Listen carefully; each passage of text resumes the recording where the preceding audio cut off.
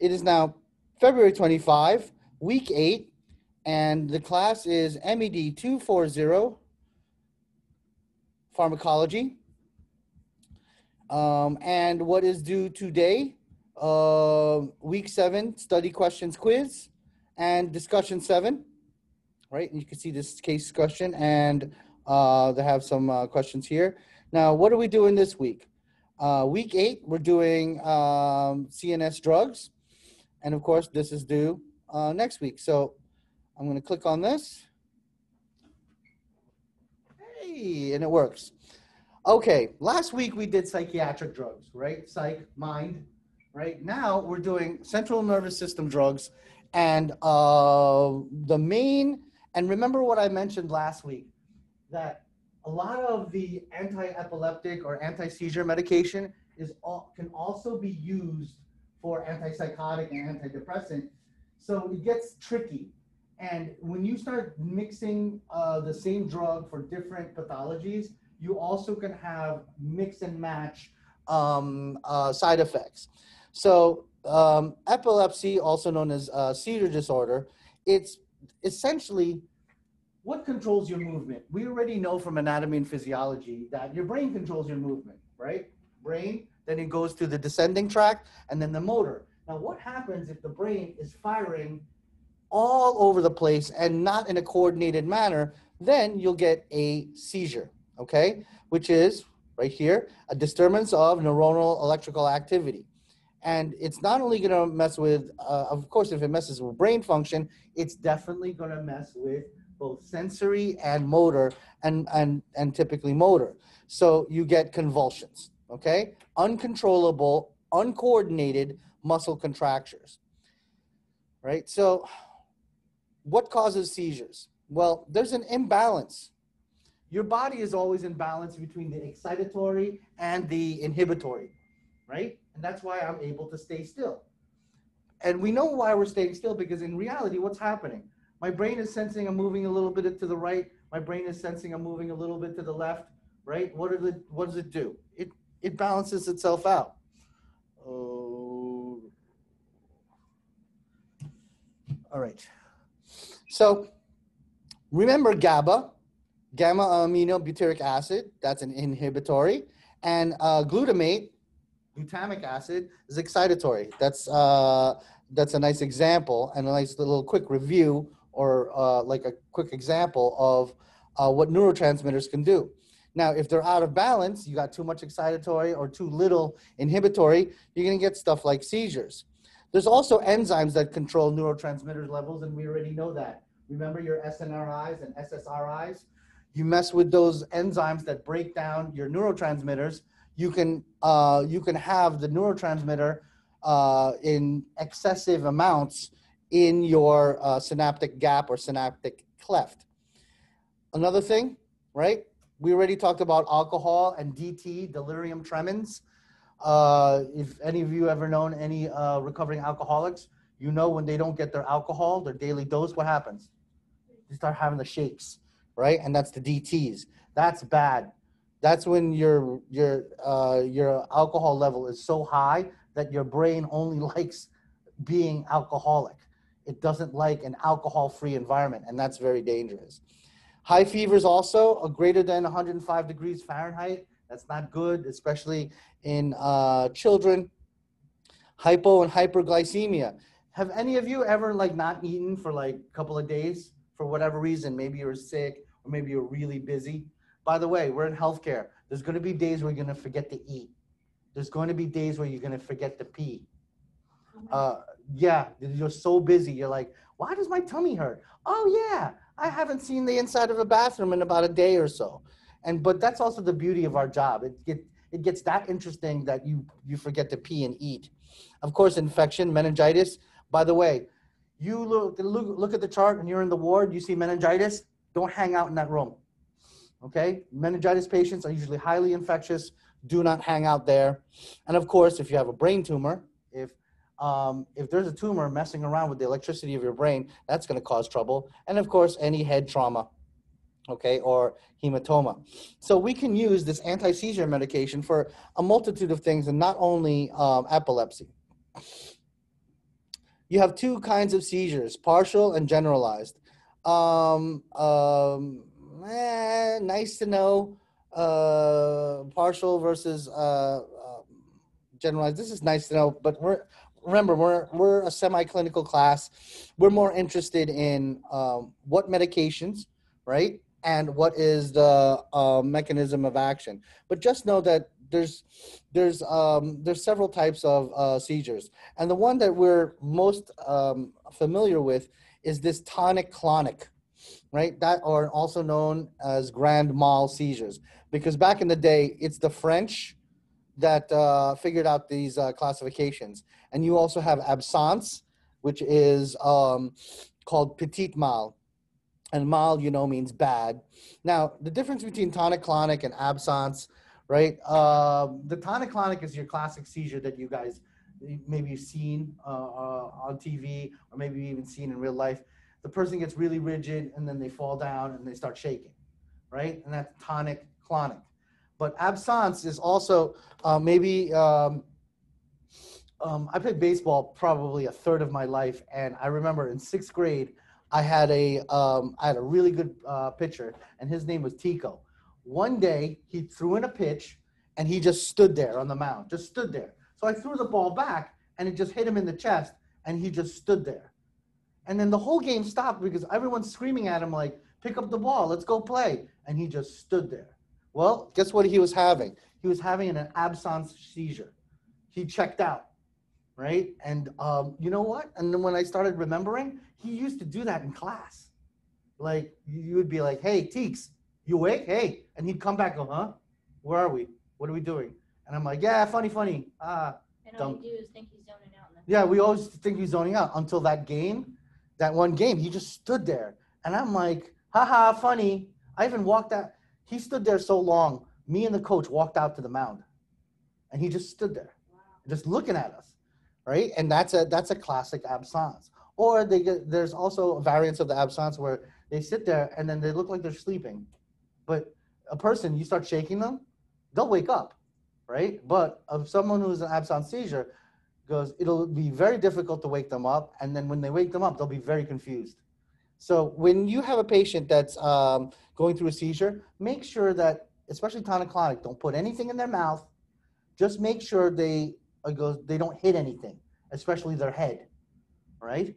And that's the best you can do. And then clear everybody out, because when they wake up, everyone's peering over, hey, you okay? It's very embarrassing and it's very confusing. Just imagine you woke up and like 8 people are staring down at you and you're wondering what, and then you have no recollection of the day. That's a problem. So that's I guess for our quiz, maybe for the quizzes that Dr. Sisko has, she might talk about this. But for my final, I'm not gonna really ask you the difference between the different kinds of seizures, because there are nuances to it. Okay. Now, what's really bad is status epilepticus. If you hear that person, unfortunately, will have seizures all day, every day, and they're a candidate for surgery. What we do in surgery is we do spinal surgery to actually shut down whole pathways, whole motor pathways, so that the patient can at least lead a normal life. And this is rough to watch. The several patients that I had were adolescents. They were young. It was rough. So now we know kind of what a seizure is, right? The anti-epileptic or anti-seizure medication, right, is designed to do what? Remember when we talked about gabapentin earlier? It's done to quiet the brain. All the messages have to be what? Toned down, so that all the unorganized messages to the motor can stop. So we always start with monotherapy, and just like your psychiatric medications, it takes like a month to kick in. Imagine you're having seizures and the doctor tells you it takes 3 to 4 weeks to kick in, and we start off with monotherapy, only one drug. Imagine thinking that, okay, I have one drug, it may or may not work, and I have to keep on taking this bad boy for another month. So you could see how frustrating it is to our patient, right? So you got to get that to them from the get-go, all right? Especially since there's so many types of medication. Yeah, and then and also on top of that, you got a lot of crazy doctors and neurologists, and the neurologist is most likely the person you're going to see. But doctors they're all trained to do this. But if you have a significant seizure disorder, neurology is the people you should be seeing, and also neurologists are psychoneurologists like my mother, who's both psychiatry and neurology. They can tell the difference if the seizures are, alcohol related, because those of you, if any of you are exposed to any alcoholics, they're good liars. They're just like drug addicts. They're very, very good liars, and they're good at recovering and like being good for a couple of weeks, and then they go back right to the behaviors. I'm sorry, yeah. I don't mean to interrupt. So with the different types, seeing that like alcohol withdrawal or drug withdrawal or whatever, you said your mother can see the difference in between. There's different kind of like. Yeah, there's different behaviors, and also remember psychiatry. What are they really good at? They're not only good at giving you meds, they're good at psychotherapy. They're good at talking to you. I call it Jedi mind trick.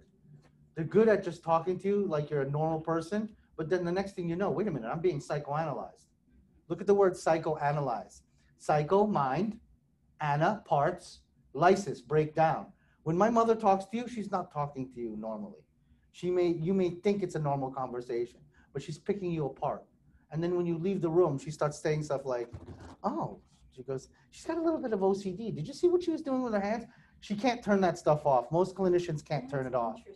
It's funny because every time me and the nurses, when we behind closed doors, we talk about you guys, a lot of the pathologies we see all day. Yeah. And we're like, oh my God, I have her. She goes, oh, do you see her? She has Duchenne's. And I'm like, he goes, yeah, I saw her in the hallway. He goes, yeah, what's she doing about that? Right? Because when you have a clinical eye, you can start seeing things. And I know it's not a very good ethical game, but me and my mother, when pre-COVID, when the malls were open, we would just play this game. Like she would say, who in that table over here had a stroke? And then I'm looking around. I don't know. They're all old people on that table. It could be anything. She goes, yeah, but one of them is exhibiting signs. Can you pick it out? And we play this game. And now, guess who she looped into this game? My daughter, because she's a nurse. Right? So she sits there, and my daughter would be walking around the table trying to see, and then my mother would go, lady on the left, facial palsy left, and he goes, look at her eye. And I'm looking right at it. And I'm like, no. And then I see her talk. She's got a little droop when she talks. And then I'm like, oh my God, how'd you see that from across the room? Remember, someone who's been practicing 48 years versus someone who's been practicing 6, right? Once you see things over and over and over again, and it brings me back to my message, that's how you guys should study. You guys should be studying every day for every class, just a little bit, because repetition breeds what? Familiarity, and more familiarity breeds expertise. That's why my mom acts like house, because imagine seeing stuff for 48 years straight, right? That's why when my dad's brothers come in, my mom knows when they're doing stuff, when they've been drinking, when they've been doing things, all right? And that's why she's to the point when my uncles come in the house, she leaves, because she don't want trouble. And my uncle, he's the only surviving one left, right? He's trouble. Which, by the way, update, I don't know if I told you guys, he almost got arrested because he apparently punched, last year he punched a crossing guard in the throat because he stated that the crossing guard accosted him while he was bringing my nephew to school. His nephew was late, and the guy put hands on him, and he thought he was in danger, and he punched the guy in the throat. Yeah, 82-year-old man punching crossing guards in the throat. And that's alcoholism for you kids. It's ugly, and even though he says he's all right, remember, use your clinical eye. Your patient will say they're all right all day, every day, but use your eye, because this pharmacology thing is management, but all the other stuff we train you is subjective and objective and assessment before you do the plan, before you do the management. So here's some good stuff about AEDs, right? If something is good oral absorption, that means I have to eat it in pill form, and good oral bioavailability. If you remember our first lecture, bioavailability is the ability of the drug to stay in your system to go do work. So if it's swallowed, always think first pass effect. And first pass effect is metabolism of the liver. So a lot of times, goes when you eat this stuff, oral medications, your patient has to have a good liver. But then, what am I giving AEDs for an alcoholic? How's their liver?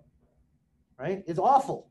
So now the doctor has to now adjust dose on how bad their liver function is. And also, 20-year-old Nelson had a pretty good liver. 50-year-old Nelson, not so good. I don't want to know what 70-year-old Nelson will look like, what my liver will look like. Okay, even though I quit drinking 3 years ago, I had a good 48 some odd years of doing some damage. Well, not 48. Well, 48 minus 12, so what, 36 years, right? And yes, I grew up in New York City, so yeah, I've been drinking since 6th grade. Well, I stopped. Yeah, it's rough. People, inner city children usually have greater exposure and do things a lot earlier. So it predisposes them to what? All the bad. My kids who grew up in Fairfax, my daughter can't even look at alcohol. My 13-year-old looks at alcohol. She's like, I can smell it from here. It's gross. And I'm like, yeah, but it tastes so good. I don't know. So let's look at some of these anticonvulsants drug list, and let's let me go through the really popular ones. Carbamazepine, also known as CBZ, right? Tegretol, that's clonazepam, Klonopin, and you see clonazepam and diazepam. Wait a minute, I gotta put that in my both A and B category, don't I? Right? Isn't that aren't those the ones that will a sedative? You know, remember lorazepam and diazepam? If you guys remember Valium, what happens when you take a Valium? Ooh, they're downers, right? Well, what do you think that will do to my brain? It will calm my brain down. So if I have a seizure, I take some Valium, boop, it'll calm everything down, yes? Oh, Depakote, really popular. Neurontin, gabapentin, also known as Neurontin. And remember, Neurontin is the proprietary name, the brand name. That's awesome stuff because we know that GABA, right, gamma aminobutyric acid, is a what? Inhibitor. So gabapentin is good for a whole bunch of things. Psychotics, right? You have a psychotic ideation, right? You want to blow up the world? Give you gabapentin, guess what? I want to blow up the world, but not today, right? And the same thing with really intractable seizures, especially for adolescents. Gabapentin is awesome. Also, it goes antidepressant. They also use it for antidepression. Gabapentin is one of those drugs that's all inclusive. They're now thinking of using it on low dose for people who are trying to lose weight, so they can calm the hunger centers in your brain. There's now new stuff because my sister, I told you about my sister. She's like class 2 obese, right? She's getting to class 1. She's moving, to the world of the living like the rest of us, right? But they had her on gabapentin for a while, and I'm like, why? You got seizures? She goes, no. She goes, quote, it flattens me out so I can stay on my diet. And I go, how about Buspar or bupropion? She goes, nah, I tried it. Didn't work. Got the munchies like a month after. Get it? A month after? Because remember, a lot of these drugs, the psychotropic drugs and the anti-epileptics, take what? Months to work. So after a couple of months, my sister was already like, eh, right? And it's really, it's very interesting. One of these days, she won't allow me, but she'll get very upset. I want to show you guys the picture of what she looked like when she was 20, when she was an NCAA starting forward for Columbia University, and what she looks now. It's just night and day, and you're like, what happened? Well, you eat 10,000 calories a day since you were 15 because you're an athlete. What happens when it's all done? When you no longer work out 6 hours, 7 hours a day? So if they're using gabapentin to like overall calm you down, how can they have it focus on that part of your brain that like overeats? That's the funny part, because gabapentin, since it's inhibitory, it inhibits a whole bunch of stuff. Right. And they found out about 5 years ago that it also inhibits, if you recall your anatomy and physiology, the satiety centers. And you know, the satiety is the center in your brain that tells you you're full, right? And connected to that is the centers of your brain that tells you that you're hungry. Now, what if I had something that will quiet those parts down? Then you don't want to eat. Right. And it's better than taking an amphetamine, because an amphetamine will mess with your heart. Do you see the things that I got to go through on a daily basis? Like I got to play with side effects versus the good things that will do for you. Like I would, if you're already class 2 obese, which is, you know, the people, class 2 is not quite 600-pound life. That's class 3. That's when you're seeing bariatrics, and that's, well, in class 2, you should see bariatrics. Class 1 is me. I'm a good, 50 pounds overweight, but I can still run, I can still move, I can still kind of pick up things on the floor, right? I got to do like, I'm going, right? There's the guts in the way. But my sister's class 2, she already has what, remember I shared with you guys Pickwickian syndrome? When your tummy is so big and so heavy, it's pushing up against your lungs, and then you get asthma-like effects. My sister, if she has to chase her son, before, when she was at her heaviest, she was 350 at one time. When she had to go run after her son when she was around 350, 320, she used to get these wheezing asthma attacks. And I'm like, oh, okay. Let me go get little Mike. Now that she's gotten down to the realm of the 200s, right? She says 280, but I'll believe it when I see it, right? I hear her when I'm on the phone with her. She can now chase after her son because she's now 60 pounds lighter, but still she'd be like, wait a minute, and then but she can now catch up to him, because you guys know a toddler, they're fast. Right. Oh, my kid made it to the highway the other day. Oh my And I'm a runner, and he goes, and he only had like 20 yards ahead of me, and me and my daughter were both runners, and he made it all the way to the middle of the street from the backyard, right? So now we just that's why before I used to make fun of before, when I used to have kids, I used to make fun of parents who had kids on a leash. No, they're the smart ones, right? He goes, they're the smart ones, because man. I had one for my daughter, and when we used to go to the mall, Yep. I used to. Yeah, but people look at you, right? Who And cares about who no, I don't care what you do, but when you step up to my face, then there's a problem. That's why I don't like going out. Well, that's entirely. Let me get back to the lecture, because I am now going off topic. Sorry, gang. Better than I do. Like, is that kid, you know, that kid's like gonna go out and run. Yeah. You're like, nope. So I feel like that's better parenting. So, because I digress like I usually do. My last question for Yep, the shoot. gabapentin. So with the gabapentin, I'm sorry, I keep stuck on this. I'm just wondering, will it inhibit you from wanting to exercise because it calms you down so much? No, because exercise works a different way, Yeah. right? Because Because you say overall, I'm thinking, oh, it's just gonna. because we don't know the exact location in your brain regarding motivation, Okay. right? Because if we did, we'd zap that button a million times over. And gabapentin it's just like penicillin. We Okay. didn't really know what it is. All we know is, like, if you had a bad cough, I give you penicillin and it went away. Right. But it took 20 years to figure out, oh, wait a minute, this is what it does, right? And gabapentin is one of those drugs for the last 30 years that it's like a catch-all. Yeah. And you'll see it now. The thing about gabapentin is it's crazy expensive. It's like $300 a bottle, and the bottle will last you roughly less than a month. Yeah. So I remember when I was an outpatient, there was patients who really needed it, but they just didn't have the money, and then we have to give them these other drugs. And you could see lorazepam, diazepam, clonazepam, right? Klonopin, Valium, and Ativan. Those are what? Those are the benzodiazepines that we talked about last week that quiet everything down, and we could also use them as what? Sedatives. So that's one way to get your convulsions down. I could give you a sedative. Phenobarbital, really popular. Phenytoin, really popular. And valproic acid, which is depakine. Now, if you look at phenobarbital, phenytoin, and valproic acid, they look, if you looked at them chemically, they look like neurotransmitters. And doesn't that make sense? That if you want to control your brain, and the way your brain communicates with itself is through neurotransmitters, what can I do? I can make drugs that look like what? Neurotransmitters. So your brain can now picking up on what the neurotransmitter wants it to do.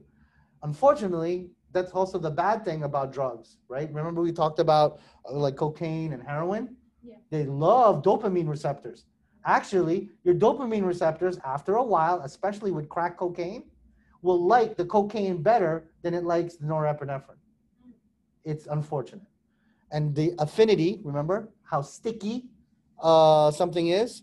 The affinity for cocaine, and crack cocaine was one of those things like, let's make cocaine, but let's make it cheaper. While they were making cheaper, they made it more sticky or a greater affinity towards your norepinephrine and dopamine receptors. And that's very, very dangerous. I'm happy that crack cocaine has fallen by the wayside, but guess who replaced it? Heroin. And heroin has a decent affinity towards norepinephrine and dopamine, and that's why you get that euphoric feeling, that high feeling, the happy feeling, right? But remember what I mentioned last lecture, you can do the same thing by working out. It won't be as powerful or potent. If anybody on the call or anybody in the class here has ever experienced a runner's high, you're working out, and then do you ever feel like really happy or giggly, right? And then it kicks in and you're like, or you look at yourself in the mirror, right? And I know the gym mirrors aren't real, but I look in the mirror last night and I was like, I had a good workout. I had the sweat going, and then you look in the mirror and you're like, yeah, look at that arm, yeah. And you get that's not really you. That's what? That's all the endorphins, that's the dopamine, and that's the epinephrine from you working out, pumping you up, right? And making you feel great. And that's the kind of thing that keeps me going, because honestly, I hate the treadmill. It's very, very boring. And I don't know about you guys. I'm tired of music. There's like no more good new music, or even the old music. I'm tired of it all. Yeah, I don't know. Maybe I'll start listening to, like, I don't know, Buddhist monks with triangles. Who knows? That'll be for next week. So let's look at carbamazepine, and let's look at some of their mechanisms of actions, because remember, carbamazepine was Tegretol is one of the most common things. So what do? Sodium channels. Now that makes sense, because didn't we learn in anatomy and physiology that sodium channels or gated sodium channels is the thing that sparks electricity, especially in our heart, and calcium as well? Yep. So if I take the sodium channel and I block it, right, don't you think I'll also block a seizure? Sure, right? But there could be some serious side effects like anemia and agranulocytosis. And granulocytes are your red white blood cells. So yeah, you could have a little bit of immunocompromised state. That's why we monitor the blood levels of Tegretol on a regular basis. Klonopin, right? Again, depresses the nerve transition, and it's really good. And this is a nice prophylaxis. And remember what a prophylactic drug is. Prophylaxis is we give it before the problem happens, hence the prefix pro. So the first sign that there's trouble in a seizure, especially with a grand mal tonic-clonic seizure, is it's something called aura. The patient kind of knows something's about to happen. And it would be a change in sensorium. Like, for example, I had a patient, she once was complaining at me. She's like, Dr. Garais, it's not fair that everybody in the ward gets blueberry pancakes. I could smell it, and I don't find it nice that you let everyone get blueberry pancakes except me. And then the next thing happened. What happened? She went into a seizure. I didn't put it together until because when I was writing my notes, I'm like, she was complaining about blueberry pancakes. Man, this is the Bronx. Do you think we're going to give you blueberry pancakes? You're lucky if you get food. All right. So I was in a state hospital at the time. So then you put it together. She had aura. Then it made me as a clinician start paying attention. Right. Others, they see a bright light. I had another patient of mine right before she went into an absence seizure. She was talking to the Archangel Gabriel in Spanish. And I'm like, is she talking to, who's Gabriel? And she was looking up. And the next thing I know, she checked out. Right? And I'm like, oh, right? I was in the Department of Neurology, and that's an aura. So it could be a taste, smell, a sight, or the patient goes, something's wrong, right? Then, eyes up, pay attention. And we have that. We can give you Klonopin, okay? Or we can give you a benzo. Another benzo. So it all varies between each patient. Yeah, and remember, this is like, like an introductory class for you guys. The management, and there's more advanced things, of course, because I know you guys have questions like, yeah, but how do you do that? When do you do that? Remember, everything in the hospital has a protocol. So, and there are preparatory steps for every patient just in case. Now, gabapentin, Neurontin. Remember I told you that? That's the catch-all, right? It says doesn't prevent primary seizures, but according to my mother, it does everything. Look at this. It goes, there's some fatigue, sleepiness, weight gain, but it's not bad, right? And we use it for a whole bunch of neurologic disorders, even neurologic pain. I told you guys a story about my patient with trigeminal neuralgia. He used to pull out his teeth, that farmer dude who pulled out all his teeth. No lie, he only had like 3 teeth left in his head. So every time he had a really bad jaw pain, he'd pull out a tooth, even though the tooth was fine. And he did this for years. It was cool. When he should have had what? Gabapentin, kept all his teeth. Lamictal, block sodium channels. Hey, do you see a theme here? Right? Blocking something that has an excitatory function, right? Phenytoin, dilantin, right? Promotes sodium outflow from cells. So again, blocking sodium. Do you guys see a pattern here? Right? So lump all the ones that have similar mechanisms of action, and then you guys should be good for the final. And they got a lot of side effects, right? But the one that I don't like is this peripheral neuropathy. Now, peripheral neuropathy is your fingers and toes, you're going to start having weird sensorium, like it's called paresthesias, or you get pins and needles for no reason, or you get clumsy. A lot of diabetic patients have diabetic neuropathies and peripheral neuropathies. Watch a diabetic. If you have any diabetics in your family, watch them eat. Every meal, something's going to fall out of their mouth, or they're going to drop a spoon or fork every meal. Because if you have neuropathy, pathy, disease, and the nerves in your fingers and toes don't work too well, how coordinated is your fine motor skills? Not very, right? I watch my father-in-law eat, and he has uncontrolled diabetes. Stuff's falling out of his mouth, right? And he's drooling all over himself, right? He's already, 83, right? And my mother's the same age. She has pre-diabetes, but does anything fall out of her mouth? Does she have any problems with her hands other than arthritis? No. If you live a certain way, and my father-in-law lived just like the rest of at least my side of the family. He was a drinker, he was a smoker, didn't take care of his weight. So he gets to live a hard life in his 80s. And my mother, since she doesn't drink, doesn't smoke, always exercises her brain. Even this morning while she's waiting for the bus, she's still reading neurological journals. You believe that? Right? I'm like, and he goes, I don't want to read when I get home. Right? I guess that's why, who knows, maybe I'll be senile when I'm 60. I'm looking forward to it. Lyrica, you may seen this. It's relatively new in the last maybe 10, 15 years, and it's just like gabapentin. But it's a controlled substance, but it's not too bad. Because remember, controlled substance, schedule 2s and 3s, those are the ones you pay attention to. Gabatrol, just like GABA. Topamax, again, blocks sodium channels, right? It goes, and if you block a sodium channel, what will it also do? It'll increase your GABA. So doesn't that look like a beautiful question? What is the majority of most anti-seizure medication? They will block sodium or enhance GABA. Doesn't that look like a beautiful both A and B question? If I want to be broad about it. Parkinson's. Now, Now, we already know that, and it says glutamate for excitatory, but what do we like? We like enhancing the inhibitory. You enhance GABA, you enhance the inhibitory, which is blocking sodium channels. You could see the majority of the seizure medication does that, and it'll quiet everything down in the brain. Now, you know glutamate or glutamic acid, right, is excitatory because remember the story I told you guys about Chinese food? When you eat it, even when it's not good, oh, this is good, right? It gets you really pumped up. And then an hour later, what happens? You're hungry still. And then you get a headache. Why? I get sleepy.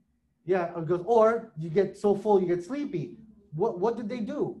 Because someone put a bunch of salt that has glutamate in it, made you excitatory, made you want to eat, but then what? Because it zonked you out, and then now you're hungry again.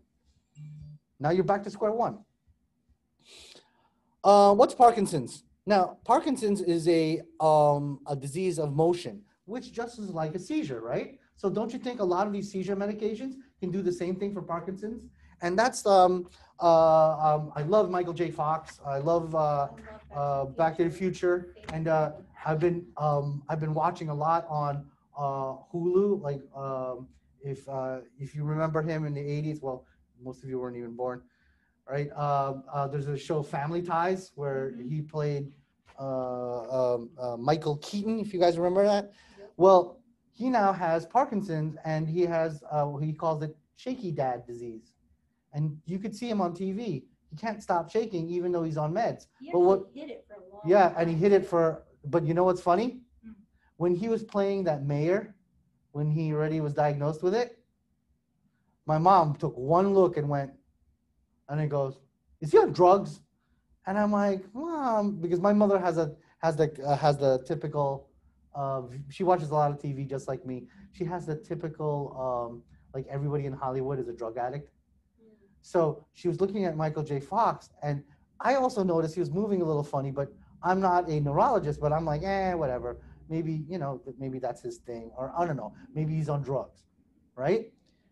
Well, my mom goes, he's on drugs. And then we discovered, months later, oh, he's got Parkinson's. And then my mom goes, oh, that explains it. Because he has tremors and dystonia, which is abnormal tone. Akinesia, which is the absence of smooth movement. Now, you guys know that when you move your hand around, it's kind of smooth, isn't it? But if it looks like your webcam is glitching, right? But you're not looking at somebody in a webcam, you're looking at them live.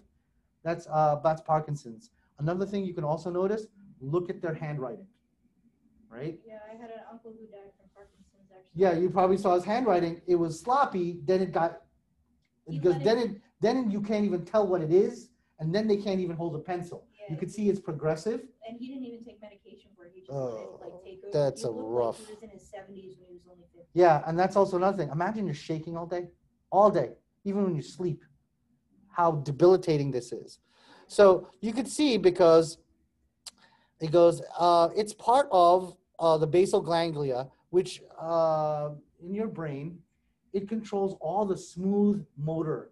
So that's why when you write or when you move around, you move smoothly. But if you have rigidity or you have remember I said always look at your patient. Look at the way they walk. Look at the way they talk. They could have a shuffling gait. You see a lot of old people like the way they walk. They shuffle around, right? They don't pick up their feet. They don't pick up their feet because they can't control it.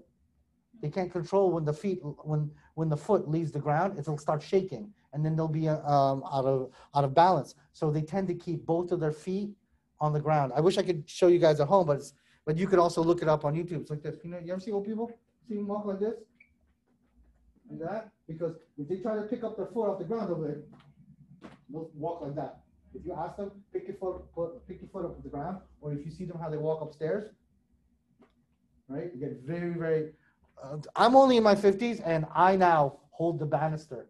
I now have 3 points, both my feet on the ground and banister. I don't run upstairs anymore because when you get older, when you get heavier. But just imagine you have a movement disorder like Parkinson's on top, right? So it's something to think about. So we're going to do the same thing. We're going to start inhibiting things.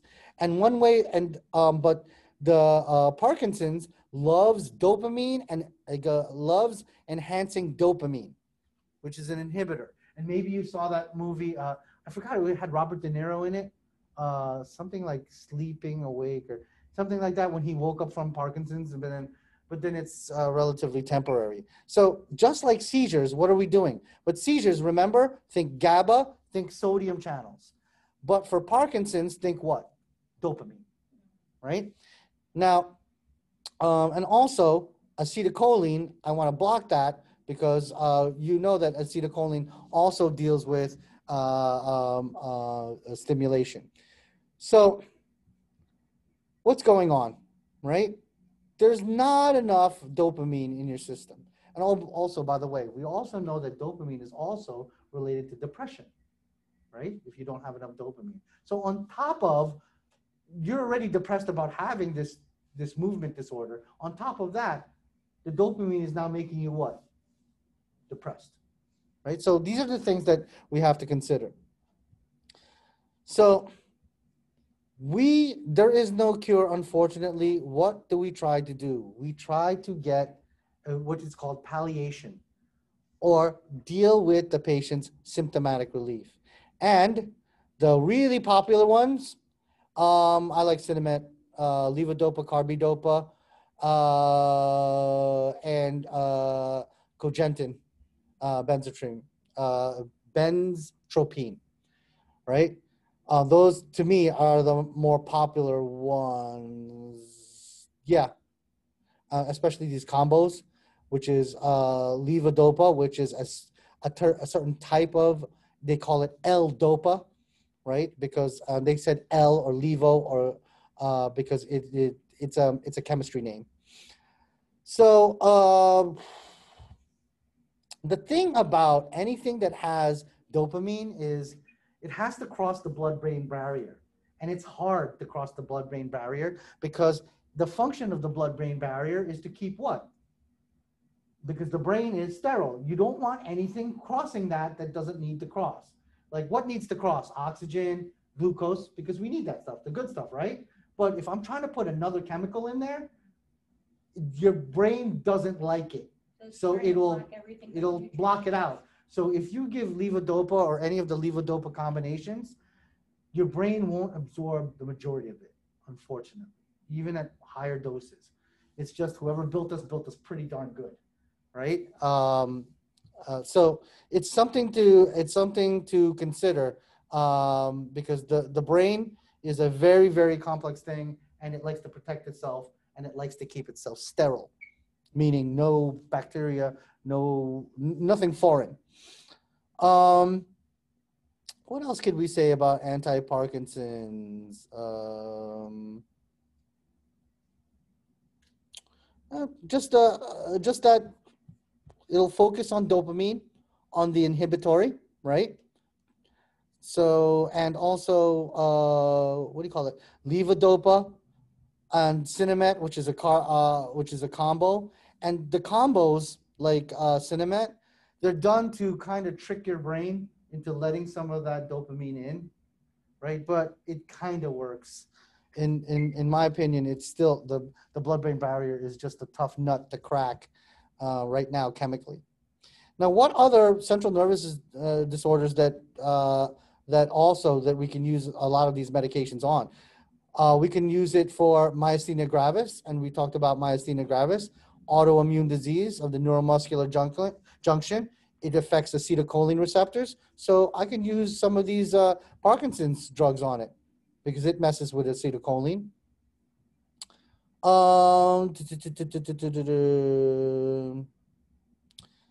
Myasthenia gravis, think acetylcholine. So think acetylcholine esterase drugs. So if I block the enzyme that makes that breaks down acetylcholine, don't you think I'll have more acetylcholine, more excitatory? So my muscles will keep in motion. But in myasthenia gravis, when you run out of acetylcholine, what happens? You can't move your muscles, and it's progressive. And I believe I shared the story with you, one of my classmates. 8 o'clock in the morning, he said he started yawning, he started feeling tired. Then he goes, oh, I'm going to go home. By 10 a.m., he passed out in front of the hospital. Fortunately for him, he couldn't even lift up his hands to hail a cab. And then by 12 noon, we intubated him and put him on a mechanical ventilator because he didn't have enough acetylcholine to move the muscles of his lungs.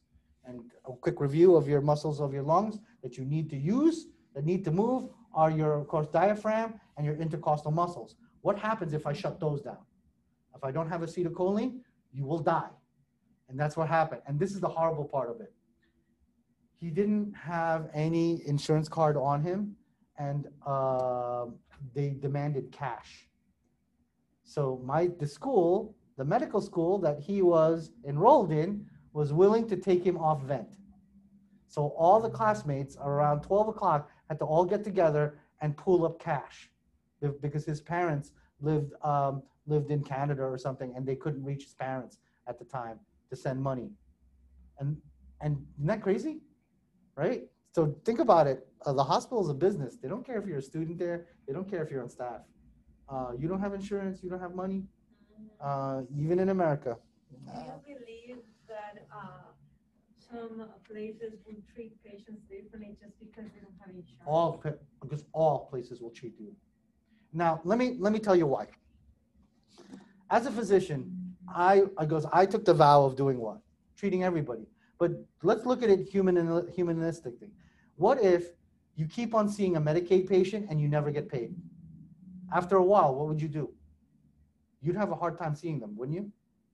Because you have to pay off medical school. You have to pay off your mortgage. You have to pay off your kids, right? And my education cost 8 times more than everyone else. So Medicaid pays me, but it does stuff like this. Like, let's say I work on a Medicaid patient and the bill racks up to maybe $60. Out of that $60, do you know how much I'll get paid? Like $5, $7.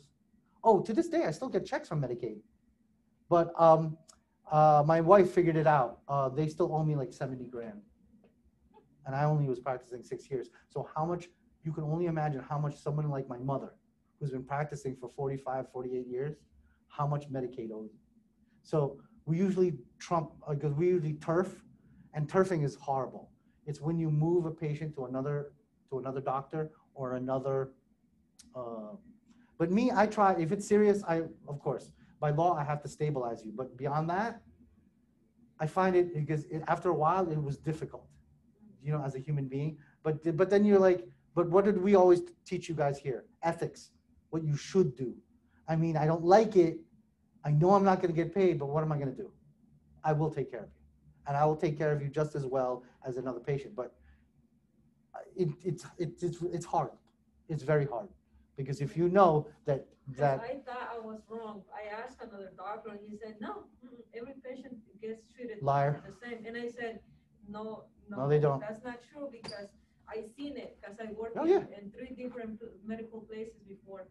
And I even overheard, I overheard doctors telling nurses or medical assistants, just schedule this patient only for less than 15 minutes in the schedule. Or if you're in the ER, you'll hear this. He goes, yeah, get the PA to see him. Or get the first year PGY, which is a resident. Mm-hmm. Your attending doesn't want to see them. Mm-hmm. Like, how many times when I was a PGY1, I was working in Bronx, New York. It's a low income place. It is what it is, right? And how many times Dr. Cassidy would tell me, he goes, yeah, see the patient in 1. And I go, she has congestive heart failure. You should see her, doctor. And I'm a first year. And then he tells me, are you telling me what to do? And then I'm like, no, sir, I'll do it. And then you go and you're trying your best, but that person needs an attending. Mm-hmm. I'm good, but I'm a first year resident. And the nurses are looking at me like, do what you can. And then, or they're kind of rushing you to release them. And also, we're kind of rushing you to release you because I don't want you to incur any more charges. And what I like to do when I was practicing, I had a list of all the places where you can get money. And I'd give them that handout. I'm like, you know what? Go here. Don't stay here. You stay here, you're going to get a lot of money. That's no good. So you got to go now. Please sign out, please. when I was practicing, I tried to do that because it's very hard to see them, especially if you have a mechanical ventilator or if you need to go to ICU, how much trouble you're going to get in. That's like thousands and thousands of dollars a day. My aunt, fortunately, she just went for hypoglycemia and dizziness. She had a fainting spell.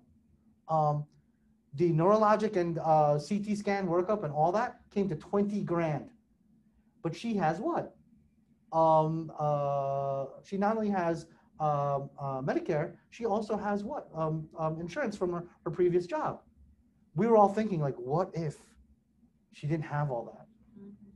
She'd be like in the street. They just give her some of these meds, maybe some Tylenol. Have a nice day. Because they can't even get, remember, gabapentin was very expensive. These meds, gabapentin is super, super expensive. But a lot of these other meds, they're relatively expensive. So make that a point, guys, to always adhere to your ethics. You treat the patient the best you can, but also you got to look at the patient holistically, what they can afford, and what you can do for them, and always have your backups. And that's why I'm such a proponent of working in an urban atmosphere with more low-income patients, because you get to see these other problems and you get to help in ways that you wouldn't if you went to a nice place or a nice facility, or not nice, but you know what I'm saying, a facility that everyone has insurance and it's a suburban area. That's why I love urban settings clinically. It's really beneficial, and it's what we all signed on for, I hope. Don't need to memorize the drugs for myasthenia gravis, because just memorize the mechanism of action. They are an acetylcholinesterase drug, and here's some examples, right? Now, ADHD. I am biased because my mother converted me to her religion. My mother, again, neuropsychiatrist of 45 plus years, and her specialty is violent adolescents who are usually on drugs. And a lot of them have been diagnosed with ADHD. Now, ADHD is a very, very difficult thing to diagnose because you don't know if they're being that way due to maybe psychosis or other psychiatric disorders. It's really hard. And to make things worse, the DSM criteria, which is the criteria for psychiatric disorders, is vague. So my mother and I have a hypothesis that the adult ADHD is actually masked psychosis or major depressive disorder, right? And ADHD for children, you shouldn't be giving these amphetamines for a child older than 5 or 6 years old, 7 at the max. Because here's the theory, right? If you have attention deficit, remember your homeostasis is like a seesaw, right? So if you're teetering on one side, right, you're not paying attention. What happens if I give you some uppers? It's going to move you where? On to the other side, right? It's going to at least motivate you to pay more attention and to focus, yes? In theory. But the problem is the data states that it only works for ages of 7 and under. But here's the funny thing. Then why a whole bunch of kids in my daughter's middle school class are on Adderall? You're just making an addict. And that's my mother's and my theory. And physiologically, it makes sense because it's an amphetamine. And a 7-year-old metabolism is very, very different than a 17-year-old, than a 21-year-old, than a 25-year-old. Yes? We all know this. We had anatomy and physiology. But that's the thing about ADHD. And look, I'm going to give you an amphetamine. That's a class 2 controlled substance. That's up there with what? Cocaine. I mean, well, cocaine is class 1, but that's up there with OxyContin, Toradol, right? Dilaudid. Man, do you want to give a 17-year-old Dilaudid or Oxy? Well, maybe if that's what they're into. But man, that's dangerous. And if you look at it medically, that's kind of dangerous. But if you give it low dose, especially for a younger child, it will kind of help them focus. And I've seen some of my mother's patients, for the younger ones, like 6, 7, 8, it works. But man, you guys all see what a 17-year-old on Adderall looks like? They're not, that's not focused. That's somebody who's high, right? And that's the book that my mother and I, well, my mother, she had the idea, but I'm trying to push it because I need to be published. I haven't been published in more than 10 years, and as a person in academia, that's my new thing. I got to get published. So as the teenagers developing, that really inhibits any kind of growth in their frontal lobe. Yeah, and also, you are creating a what? An addict, right? Because it's a class 2 controlled substance, right? That's like me giving you Dilaudid all day at low doses. But remember, what happens when you get addicted? You need more, you need more, you need more. And also, how many, in New York City, in an urban center, how many kids are faking it? You know how much it is a pill? It's a couple bucks. And if I got like a 30 of them, I could sell it for what? $5, $8 a pill.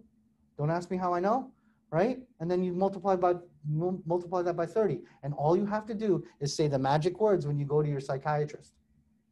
That's why it takes a good psychiatrist to see through all of that. And like I said, that's my mother's expertise. These kids like, oh, I'm not focused. That's why I get into fights. No, you get into fights because you're a jerk. You get into fights because you don't know how to control your emotion. So let's focus on controlling the emotion instead of giving you Adderall, right? But just know for the exam, ADHD, what do we like? Amphetamine derivative, but low dose, and it's more recommended towards a younger child. And ADHD, just because your child's a jerk, that doesn't mean they're ADHD. But if they're walking around, they can't eat, they're destructive, everything they touch, they'll burn, they'll break, they'll do everything, and they have issues sleeping and all these other things, then that's something that you should bring it to the psychologist or the psychiatrist, right? Not because Johnny doesn't pay attention in math class.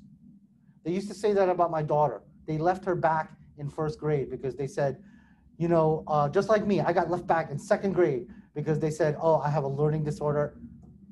Oh, I didn't see any doctor. My mother was arguing with the principal, but you know, you can't fight City Hall. And we were relatively new immigrants, so no one wants to, you know, who's going to deal with the angry Filipino lady? Nobody, right? Even to this day, who's going to deal with that lady? Not me, right? Well, my daughter, they said, oh, she has ADHD. And I go, are you a psychiatrist? But then I learned my lesson from my mother. Don't fight them. You know what I did? I then started doing one-on-one teaching sessions on teaching my daughter on how to focus. Guess what now? Now she's in advanced everything.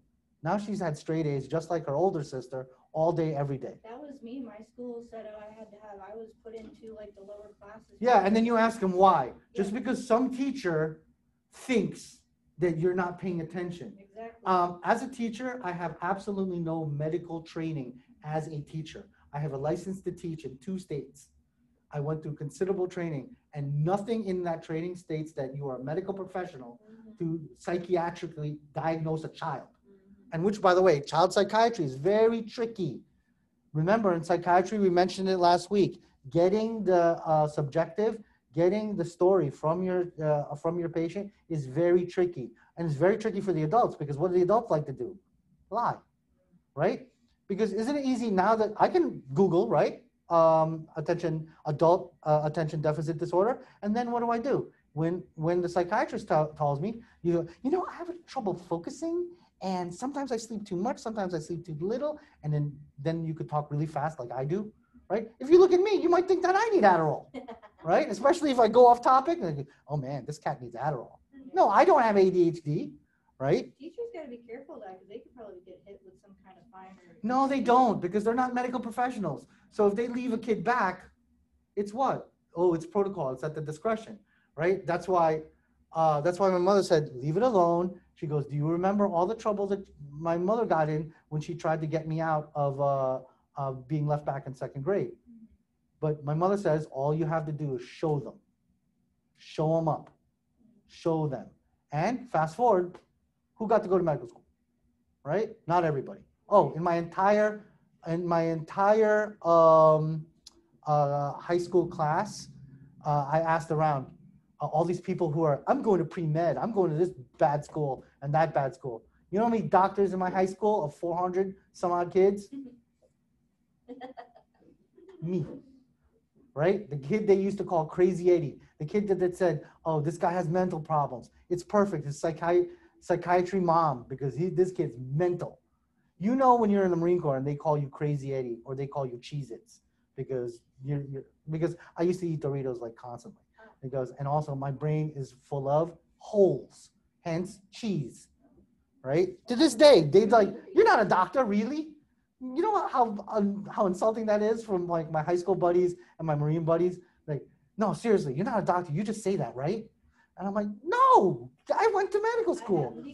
Because I even showed them and they go, you could get that on eBay. That's my good friend, a good friend of mine from high school. You could get that on eBay. I saw that. And I'm like, no. Right? So watch out when we're looking at this. But for the exam, you could see common sense. It's amphetamine. It's kind of a little bit on the dangerous side. Oh, look at this. Look. Oh, you know dexmethylphenidate? You know how much that costs in the real world? Right? And look, Dextra gets double amphetamine. That's what Adderall is. I totally forgot about that. It's amphetamine. So nice they named it twice. And twice, right? Schedule 2. All of this is highly addictive. It's just as addictive as Dilaudid, you know, my wife was so scared. She had a lot of pain last night. She was so scared to take even 2.5 milligrams of Oxy. She was like, oh man, I'd rather just be in pain. And I'm like, no, you got to take some of it. Here, take half a dose, and then in 4 hours, take the other half. You know what? She just dealt with the pain. She only took a half a dose, and she just dealt with the pain. Guess where she is right now? Working, right? Because does Inova shut down? Does administrative shut down? No. Clinical shut down? No one shuts down. Now, they have non-stimulants in theory, you're supposed to give a non-stimulant for 6 years and older. But there's a whole bunch of doctors, man. They just give whatever they want, right? You may have heard of Concerta as well. But again, mechanism of action. But Adderall, woo! And look at Adderall. Only lasts 6 hours. So this child, in theory, has to take 3 doses a day. That's a lot of amphetamine, man. That's not good. Oh, by the way, you know how they get them to sleep? You give them benzodiazepine. Give them Valium. So you're creating a drug addict. Uppers in the day and downers at night. Lovely.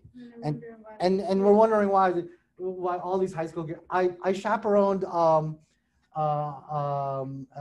high school trip to my detriment because all the other parents were giving me guff. They were like, Nelson, we know you're really busy and all, but you know, you really should contribute more than, you know, more of your time. You know how like some of the parents who don't work and then they get on the case of the parents who do work. So I gave in, I took a day off and I went on a boat trip with these lunatics. How many of them tried to jump off the boat for giggles? Are you talking about the kids or the adults? No, the adults were like, I'm not touching the kid because they didn't want any, lawsuit. Me, I was screaming at kids. I was touching kids because I didn't want to go fish kids out of the Potomac. Sound like my mother. Right? How many of them? The poor guy who was driving the boat. I want to touch the boat. I want to touch the boat. I want to drive the boat. Like 5 or 6 lunatics, and you're going, what? And then the bus came late. That made it worse. They were running all over the dock. And me and another parent were the only one, and he was a cop, and we were the only ones chasing kids down. Like, hey, you creep! Stand to the point where we had to line everybody up like they were in prison. No one moved. Just like on their phone. Yeah, the other adults were like, I'm just here to watch mine, and the other 4 ladies were just listening. And me and the cop guy were like, we were on the bus. We were like, we're never doing this again. And then I'm like, thank goodness for COVID because I'm never, and it's what, and that's also part of the chapter that my mother half wrote. A lot of it, and my mother admits she wasn't the best parent, and also I admit I wasn't the best parent. My Duke exhibited ADHD qualities because why? After I got in therapy, which was court ordered, by the way, because Duke got into a lot of fights and got kicked out of Fairfax County, you find out that a lot of the cause, it's not his fault. It was poor and improper parenting. And that's hard for a parent to admit. Because me and my wife are working all the time. Sometimes he gets shuffled off to grandma. Grandma lets him do whatever he wants. And he's in a family of quote unquote warriors, right? So we're like, oh, you punched the kid out? Good show. You put him down? All right, good. We're good to go. So is it surprising that a 9-year-old knows how to do a Ranger chokehold? No, because I taught him. And then he'll use it. And that's what happened, right? And who's to blame? I can easily blame society or whatever, but ultimately I am to blame. I taught him how to do that. I taught him how, therefore he got into a lot of fights, right? I used to tell him things like, don't let anyone take your food, right? Because, kids, you know how kids are, right? So he knocked the kid out with a tray because he took a couple of tater tots. And I'm like, and at the time I'm like, well, he stole food. He deserves it. But then when you think about it, he's living in Fairfax. The kid probably did it as a joke. And okay, maybe the kid was being a bully, but do you think that's the right way to tell your kid to deal with things? Well, if he grew up in the Bronx in 1970, yeah, you better act like that. It was like prison when I was a kid. But here is Fairfax. It's a different place, different time, different way to deal with people. Even then, even if the kid was being bullied and defended himself, the school didn't want to do it. No, my son was one of those kids that were, like, maybe the kid was mouthing off to him, but he didn't need to react in a physical manner. Right. Like if someone calls you something, just call them something back. And then you're even, right? You move on with your day. That's how I handle it. But Duke would be quiet. He'd let it brew, and then he goes, I won't get this guy in a day. When I was in school, when people used to make fun of me because I didn't know a lot of English back then when I was like 12 or 13. I came into this country, I was 6. Bullying me a lot. So And I used to respond back. And here's the thing, I speak Tagalog, but in the Bronx, you don't speak Spanish. And Tagalog's kind of like Spanish. So I was able to at least speak some Spanish. You don't speak Spanish, they're going to come down on you. And they're going to take your stuff. See, I was only making fun because I was a homeschool kid. And they're just like, you can't. Oh, yeah. Remember how we used to treat homeschool kids? Because like when homeschool kids came into high school, because most of the parents were like, okay, maybe they're ready to come in, right? Because many parents wanted to maximize their education, and by the time they get to high school, they need that social aspect, right? Well, we used to bully them a lot, like make fun of them, like, hey, what are you, retarded? Nobody messed with me. Even the violent ones. Because I talk back to them, they're just like, okay. Yeah, and it's also, you need to bring your child to school to be bullied a little bit, not a lot, but a little bit, so they can learn how to be assertive, learn how to stand up for themselves. Because my kids who grew up in Fairfax, they are the nicest kids in the world. That makes them targets when they're in the world, right? But my 2 kids who grew up in the Philippines were real bullies. We had real bullies and people really trying to hurt them. When they came here to the United States when they were teenage, they can stand up to themselves. Oh, my Chanel, she's a nurse.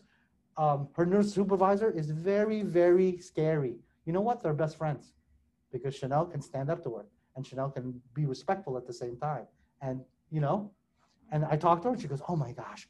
And she goes, Dr. Garais, your daughter is like the best. I never heard any supervisor talk about their newbie nurses like that. Then because why? Not because she's any special, because you work hard and you stick up for yourself and you stand up for yourself. And when you make a mistake, you say, what? I did it. But many junior nurses like, they get a little scared or they cry. Oh, Chanel? I don't think, the last time I saw Chanel cry, she was a kid. I don't think she cries. She's me times 10. But isn't that what you want as a nurse? Somebody conscientious, someone who doesn't sleep, someone who reads all the time, and someone who won't quit on you, right? Who won't get emotional. And that's my problem with my daughter. Like when I'm happy and I want her to at least be a little bit emotional, she has that. Like the same thing with some of you may have tweens at home. They're like, yeah, whatever. Like this morning on the call, Shan, show me the baby. I don't feel like it. Yeah, it's almost her bedtime, so, and I'm like, I'm your father. I'm telling you to get my daughter and show me to her now. Okay, I think grandma wants to talk to you. And then she hung up on me. And then when she came back, she got right on the phone with her mother. She said, oh, I think we're having technical difficulty. And then I'm like, oh, Chanel, she and I were bump heads. She's my eldest. She's like, okay. And now she decided, I'm not going back to nursing. And I go, why? Because I'm going to medical school. Like as if I'm supposed to know. I'm taking my MCAT next month. Did mommy not tell you? And I'm like, cut the attitude. Why do you want to go to medical school? Because, well, I could tell you a reason, but you'll probably try to talk me out of it. So I'm not going to tell you the reason. So this is how I talk with her all day. That's why I think she needs meds. Multiple sclerosis, MS, autoimmune disease. So besides trying to boost up your immune system, what can I do for you? Right? I can I can give you medication that will boost up the muscles. Just know the mechanism of action of drugs for an autoimmune is to do what? Block the autoimmune reaction. Block whatever's attacking our immune system. And that's what multiple sclerosis drugs do. I told you, my cousin who has MS, when she got pregnant, none of her symptoms came up. She was MS-free for those 9 months she was pregnant. Yeah, because remember what we talked about pregnancy? What happens in pregnancy? All your hormones and everything turn upside down, sometimes permanently, right? Because why? When you're pregnant, the physiology and the anatomy is everything for baby, right? So everything gets all upside down. And that's why mommy has a really hard time and has a hard time adjusting mentally, physically, because why? But once you understand, oh, everything's for baby, why am I anemic? Oh, because my baby's taking away some of my white blood cells. She was happy and healthy the full pregnancy. Yeah, my wife had the whole spectrum. There were some pregnancies, like she wasn't even pregnant. Like with her last child, she was still doing full-time Zumba instructor, 10 hours a week when she was already 6 months. And I'm like, and she did a marathon without telling me. My group does Zumba marathons anywhere from 3 to 4 hours. And since my wife, she's the lead, she's there on stage all the time. And I tell her, you can't do that.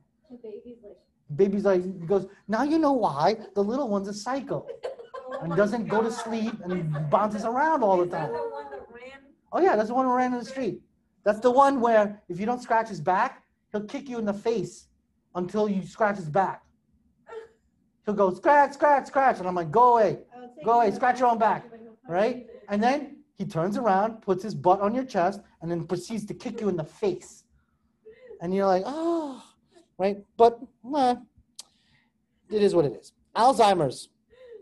Now, the thing about Alzheimer's, you already know from Alzheimer's, remember? Those neurofibrillary tangles, if you remember from anatomy and physiology, right? So Alzheimer's, there's no cure. And the only drug that we can have is donepezil, also known as Aricept. All it does is just improve your memory enough for about 4 to 6 months. My aunt was a victim of Alzheimer's, and she was good for 4 months, just enough to say goodbye to everybody, just enough to, she went on a world cruise just to see the world one last time before her mind went. And that was 8 years ago. She is still alive, and she doesn't do anything. She just sits there, and but the Aricept was good for 4 months. They say up to 6 months, but it improved the memory just enough. Cognex, I don't like Cognex, but the drug of choice is the donepezil, Aricept, and it's been the drug of choice for like 30 years. And that's Alzheimer's. And what does it do? It improves the memory just long enough so you can take care of business. So she was able to sell her practice. By the way, she was a physician. She was a pediatrician. And I always tell this story.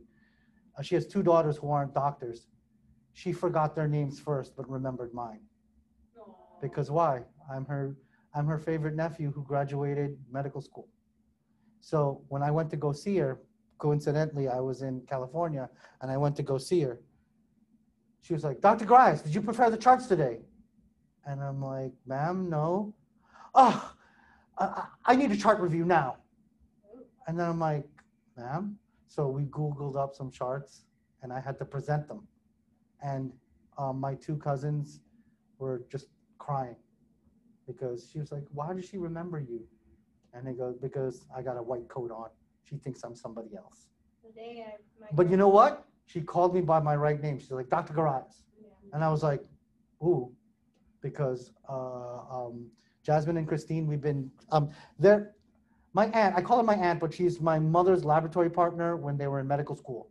So me and her kids, when we all lived in Jersey and the Bronx, we all grew up together, right? And it was rough seeing a woman who I know who was sharp as a tack not know things.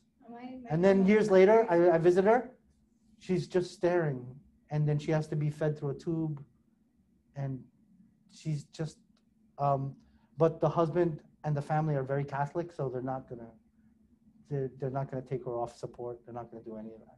They're just gonna keep her in that home until the end of their days, and it's been like 8 years now, plus, and it's hard. Yeah, well, I remember the day my grandmother's got dementia. The day she's like, I don't have a granddaughter named Amanda, and that really yeah, it hurts because I was like, Auntie, he goes, look who's here, Chris and Jazz, and then I go, I don't know them.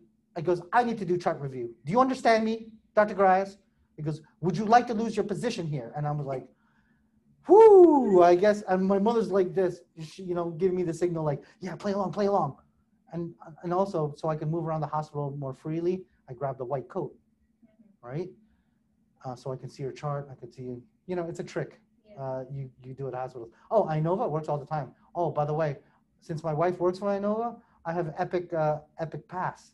So when the nurses don't shut down the screen, I can access their Epic, which I did because I wanted to know, stuff about my wife and all that stuff. No one's stopping me. There's a big red sticker that says visitor, and I'm at a terminal in a hallway accessing my wife's records. Maybe they're all colorblind.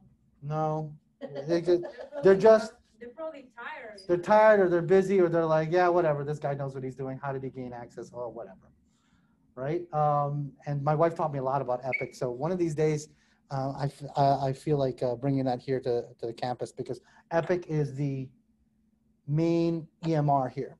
So with that being said, that's all the lecture. It's at this point, all you guys playing at home, do you guys have any questions? You could unmute, and if you don't have any questions, or you could put a question in the comment section. I am now going to move my computer. Okay, I'm going to take it off. Yes, I hope it doesn't mess anything up. Oh, we don't know. So I'm going to now turn on the lights, and then I'm going to, if you guys give me like, I'll give you guys like a little 5-minute break. In 5 minutes, I'm going to set up the injections and do a little quick mini tutorial. And then those of us here on campus, if you would like, you could glove up, and then we can all practice these 3 techniques, right? And we're not doing it, of course, on humans. We're doing it on these little simulator things. So let me turn on the lights. And hold this. So I'm not sharing the screen. Okay, here. All right, so we're gonna do, you guys can, maybe you can see here and I can set up right here. Okay, I'll see you guys in 5. Those of you here on the ground, and I will write down all the people who are here online.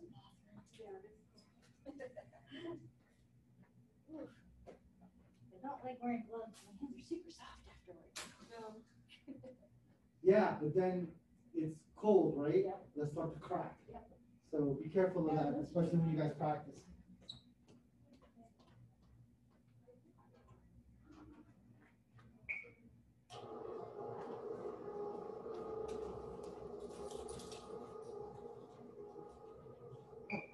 Wrong keys.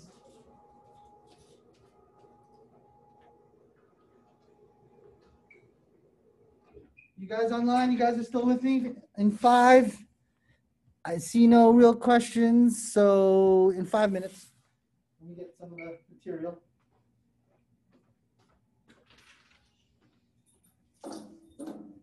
Left cabinet, no. Right cabinet, no. Upper cabinet, yes.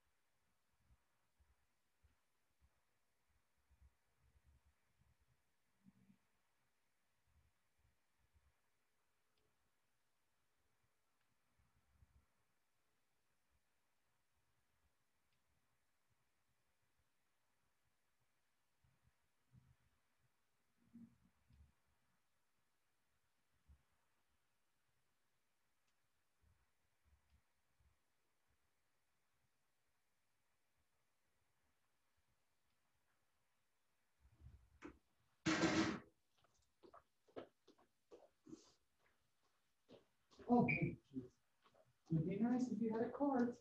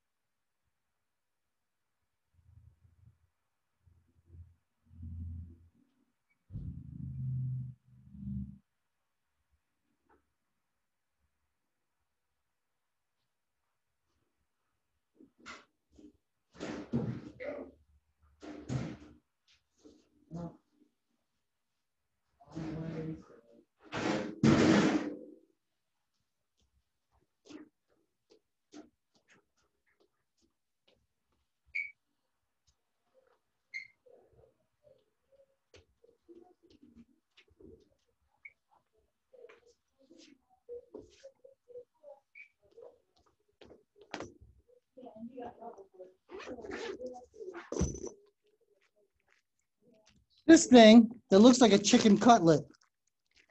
This is a simulator pad for intradermal and intramuscular, and you can see it's like soft. It's kind of like simulates skin, but it looks like a chicken cutlet to me, like a real fat chicken cutlet. So that's what we use for simulation.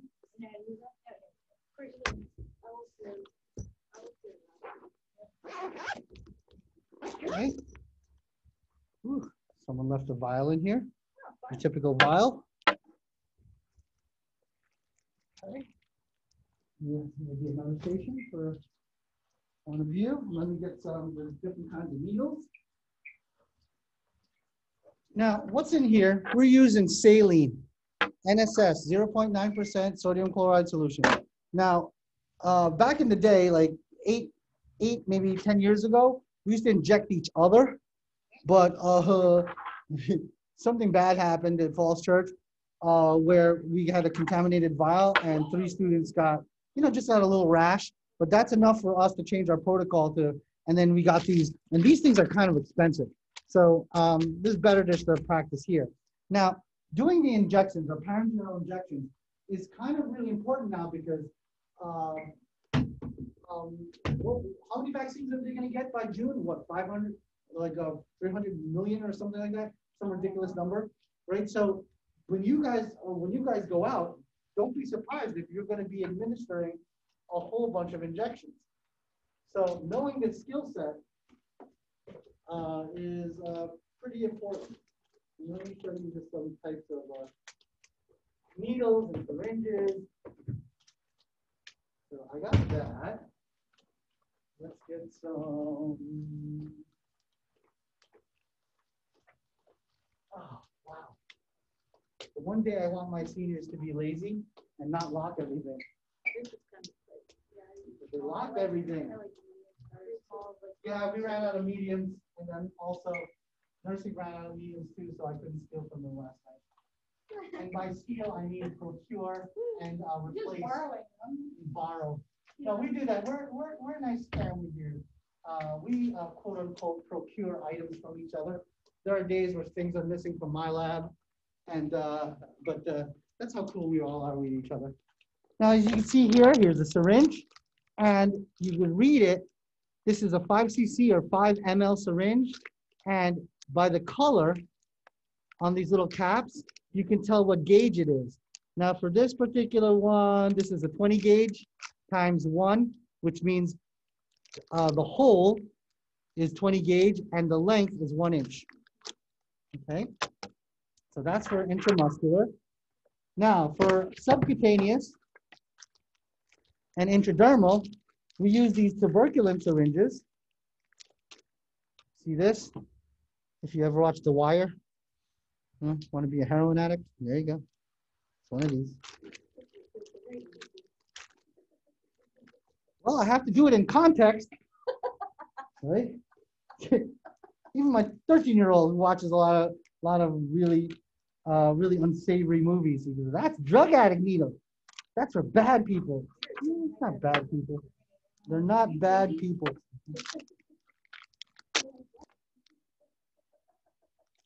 When my babies, I used to be in Call of Duty tournaments, and they used to be right next to me watching the madness.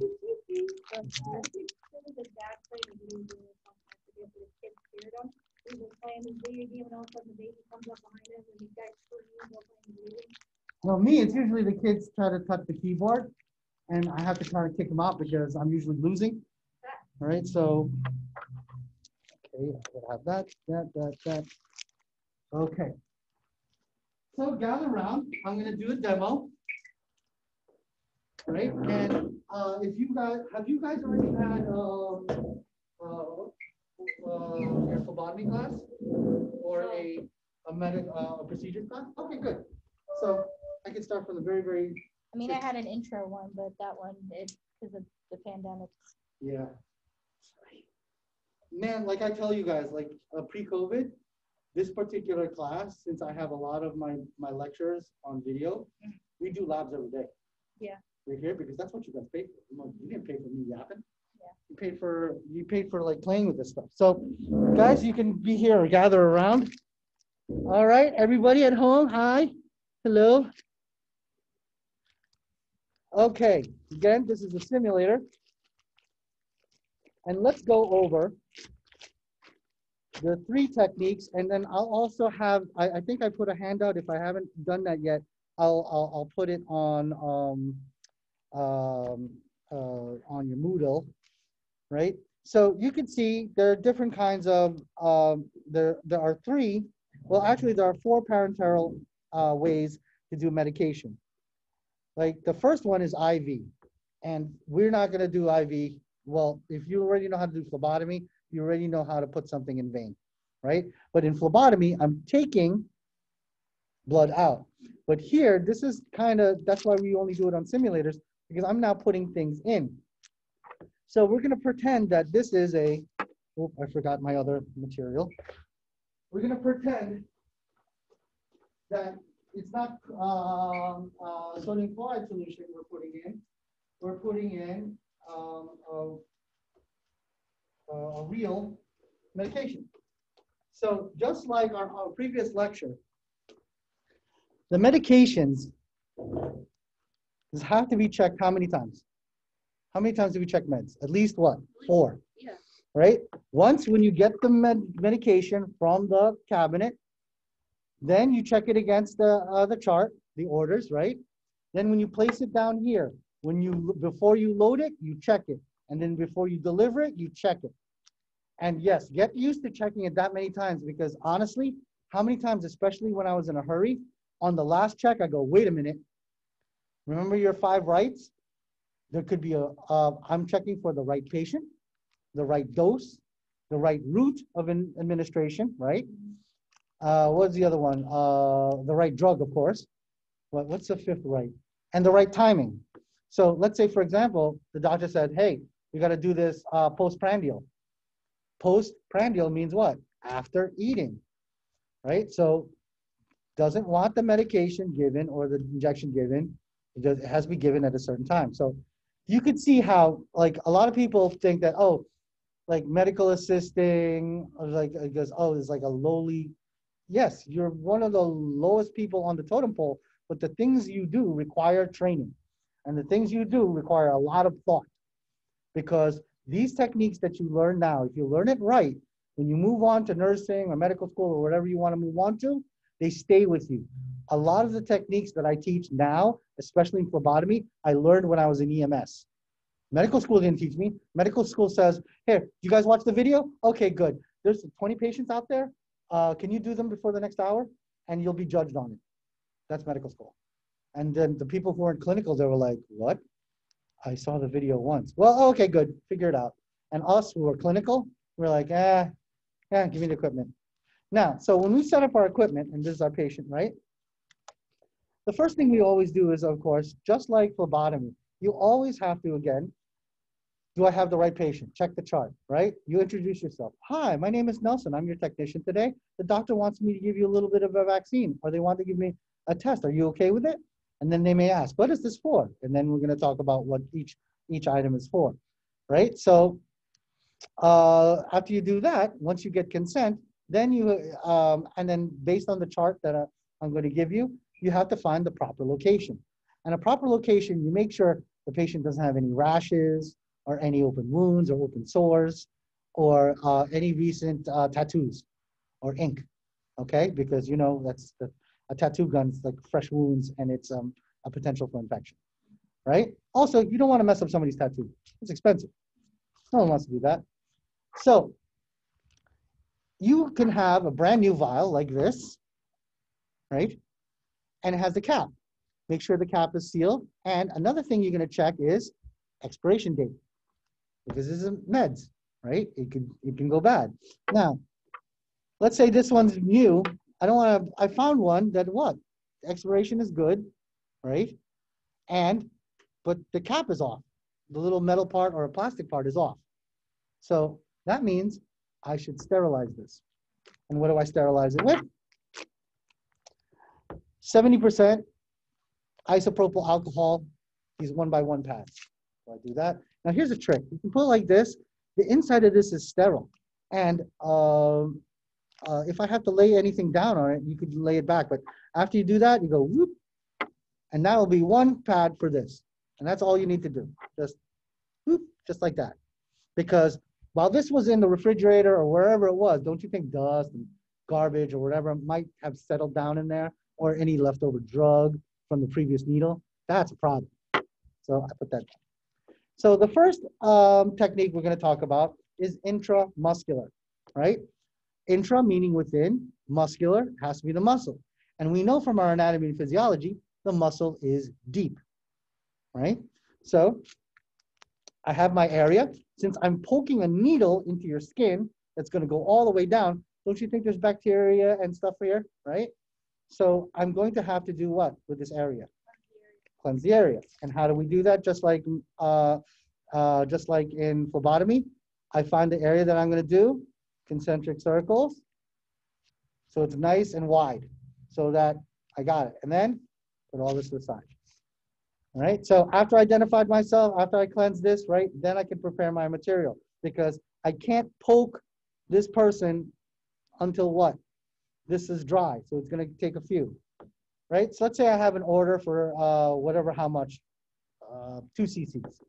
On this is a 5 cc or 5 ml syringe. cc is cubic centimeter, which is equal to the metric milliliter. So if you're ordered 5 cc's, what do you give?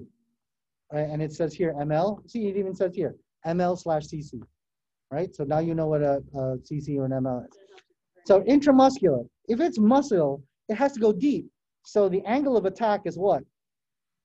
Straight down, okay? So if you're looking at this is the skin, right? You're gonna go what? 90 degrees, don't, straight down. Now, I'm only gonna take the cap off when I'm ready to rock and roll. And I'm not ready to rock and roll yet. And by the way, I forgot my sharps. My sharps container. What kind of position am I? I should be fired. I had another dream that I won the lottery again, so I woke up thinking that I didn't have to go to work. No. Hate those. I was like, Mills, we can quit. And she was like, she goes, it's a dream. And I go, no, it happened. So, no, I ain't going anywhere anytime soon. Just between us girls, I got turned down again by another large university for the dean's position. So, oh well, you know, always a bridesmaid. What do you mean always a bridesmaid? I've been, how many dean's positions did I have in my career already? 3. So, because I need the money because my baby girl wants to go to medical school. So, well, in medical school, what do? You check it. You remember, we're always checking the labels, not only for the right drug, right dose, and whatnot. You're checking to see if there's any instructions, because sometimes you got to do what? Shake it, right? Sometimes you have to make sure it's refrigerated. And if this bad boy was laying out like that, right, and this wasn't refrigerated, and you pick it up, it's warm. Guess what? Get another sample. What if you pick it up and it's still cold? Yeah, well, because yeah, but make sure there's no crystals or anything like that. But read the thing. So what I like doing is I don't like shaking like this because in the past this has popped out of my hand and fell on the floor. Now these things are like they're not glass anymore. They're like this high tensile plastic, but there's a potential for cracking. And also, just like anything ends up on the floor, you can't use it. There's no 5-second rule in medicine. So how many nurses, how many doctors I've seen? Oh, no, this okay. They look around, they're like, oh, this is okay. And then they just sterilize the top. No, you can't. That's a point source of infection. You can't do that. Right? So I did that. And what I'd like to do, if I have to shake it, I swirl it around. This is like my own technique. I put it right here and I go, yeah. So it doesn't go nowhere. Because if I like this, you know, your gloves, you could be slippery, you could slip on your hands. It's just my little thing. Right? And also it's something I did when I was in the ambulance, because how many times in the ambulance you're like, right? You got to give them freaking Compazine or something really important to calm them down. You're like, Mr. Jones, I'm not the devil. And you're like, yeah. And, right? Oh my God. It's always Satan. They always think you're Satan. Like the psychotics. Like, you're the devil. Don't touch me. So let's say I had to do 5 cc's. The first thing I got to do is like do it. I check this is good, right? You have to, because you don't know how long this thing was on the shelf, right?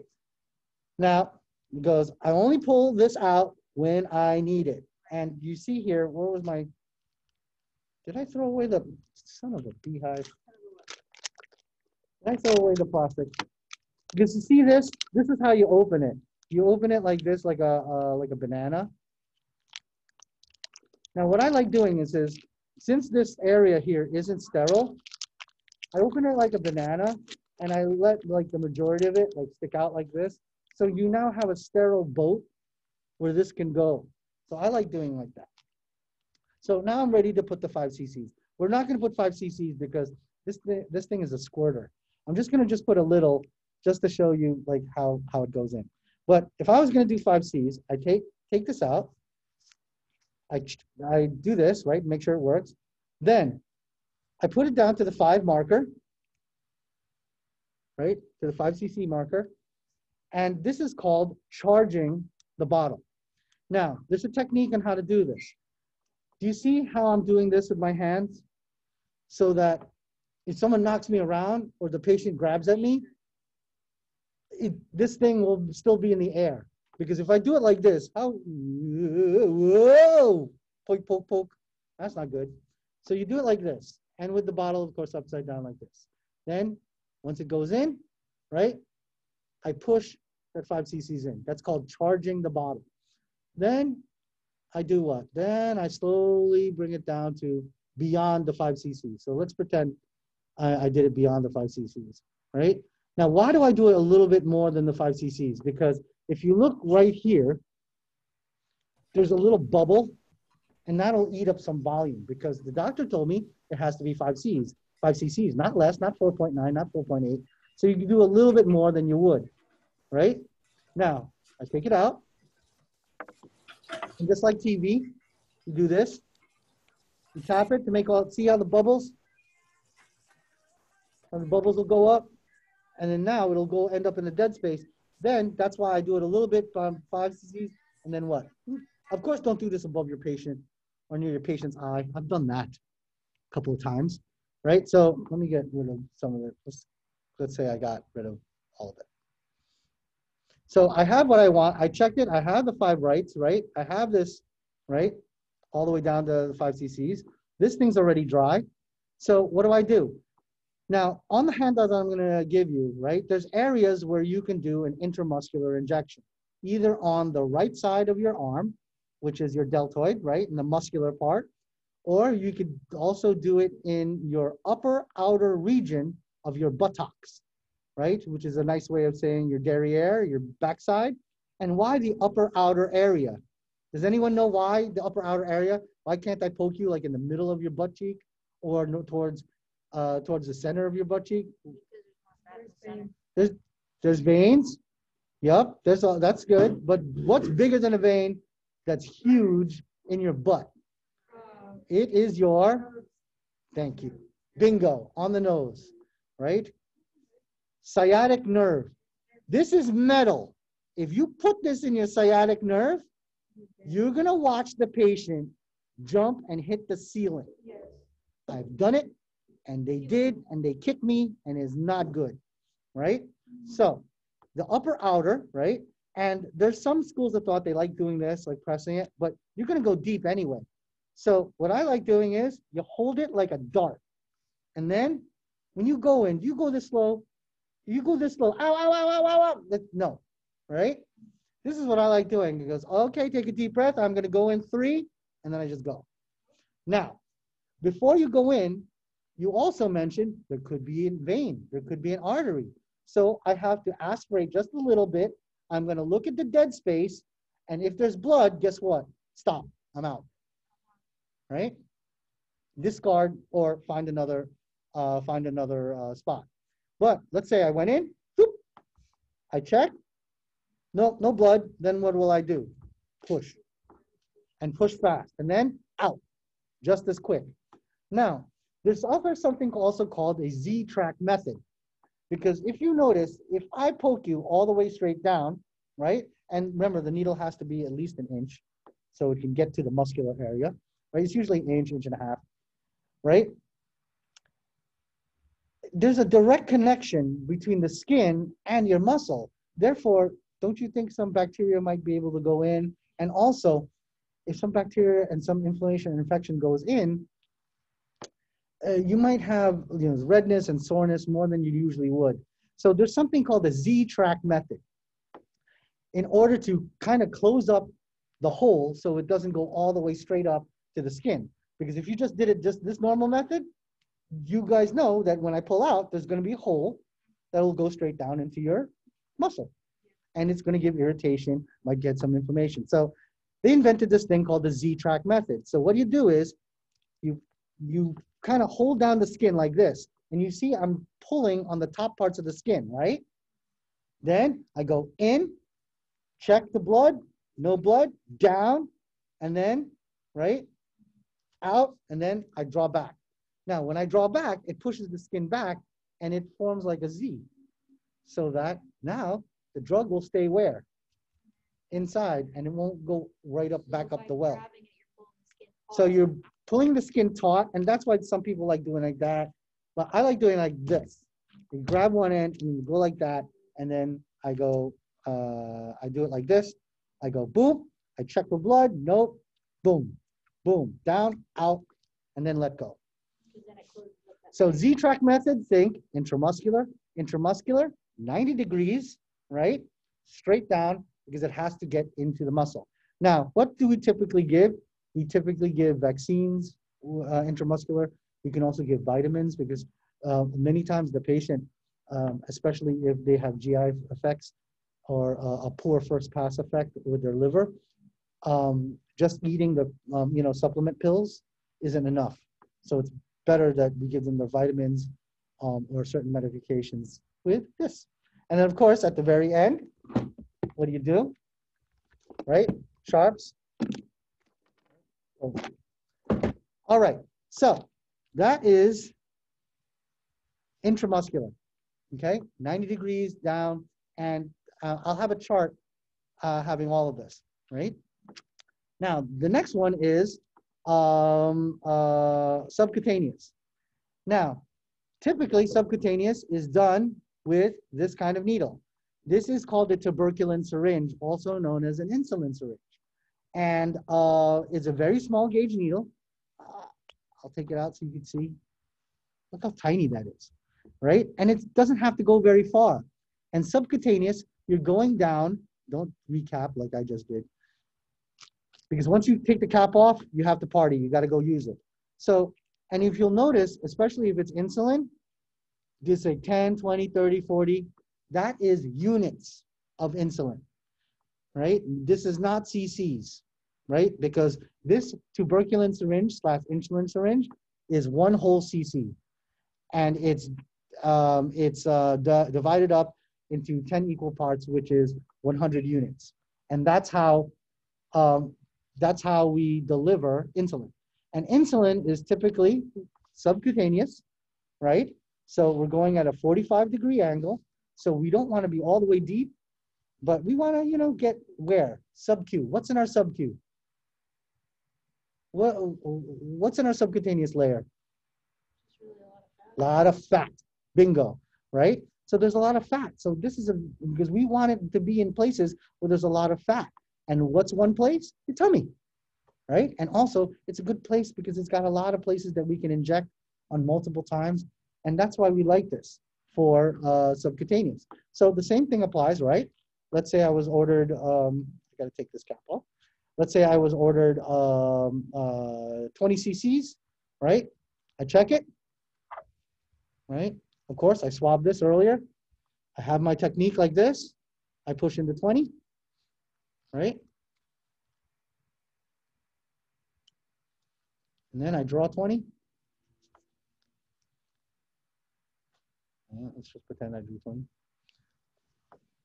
Now, when I go in, right, just like a dart, but now my dart will be what?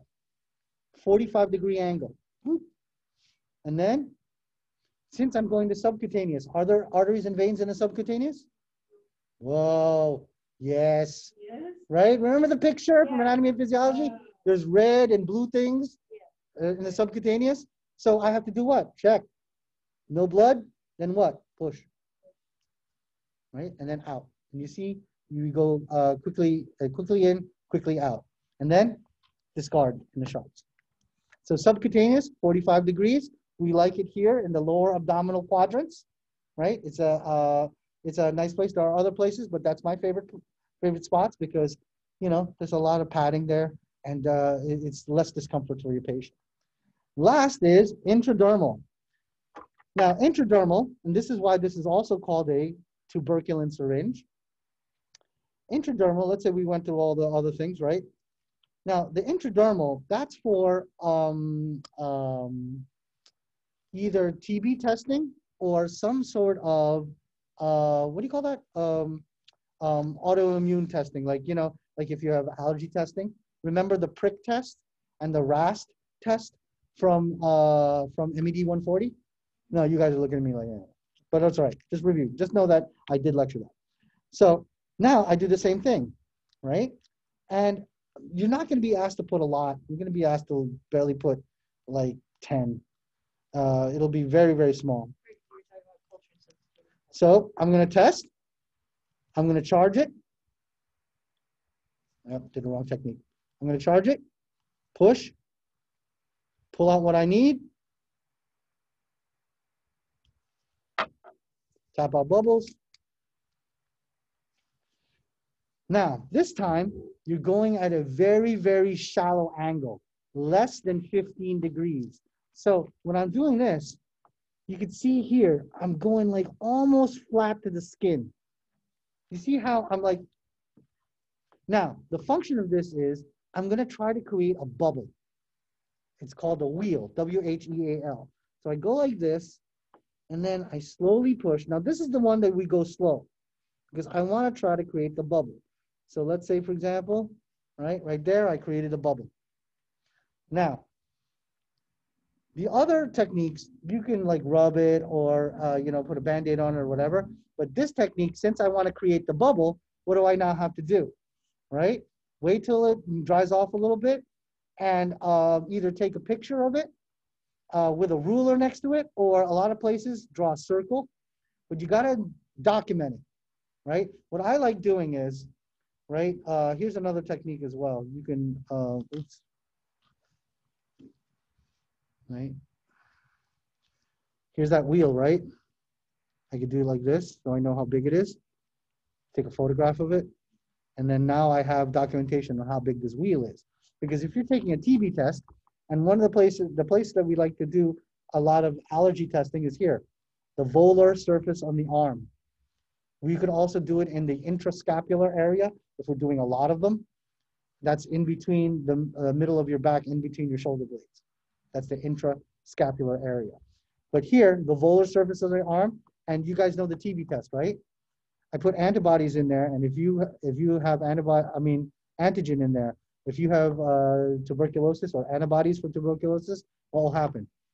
In 24 hours, you'll get a reaction. Like for example, you put this little wheel on me that's about what? I'm looking at it 2-3 millimeters. Positive is anything like greater than 5 or 6.